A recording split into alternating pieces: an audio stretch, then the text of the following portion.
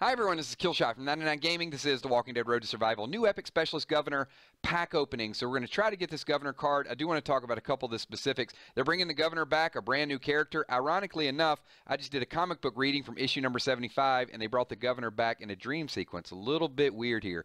I will tell you guys, I am extremely bummed.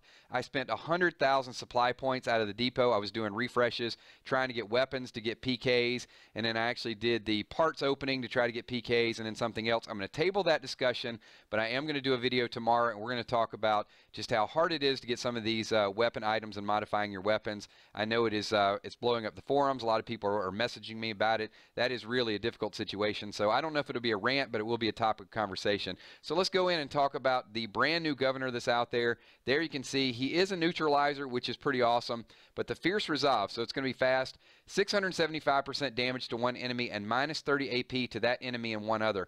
A couple things here that I don't like. First of all, the 675% damage is probably going to kill most of them, so it seems a little bit of a waste if they're going to die anyway to do the minus AP drain to them. But also one additional enemy. It is hard to manage which enemy is going to get it, so if you got 5 people up, it is completely random.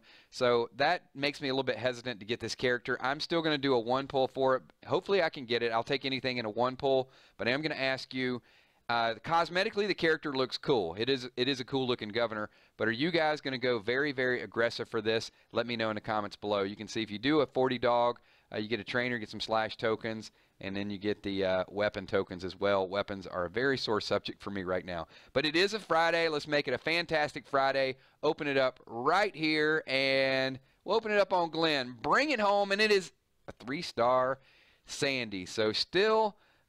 we've only gotten that 1 5-star with the 1-pack opening. I know some people message me, and they do get them from time to time.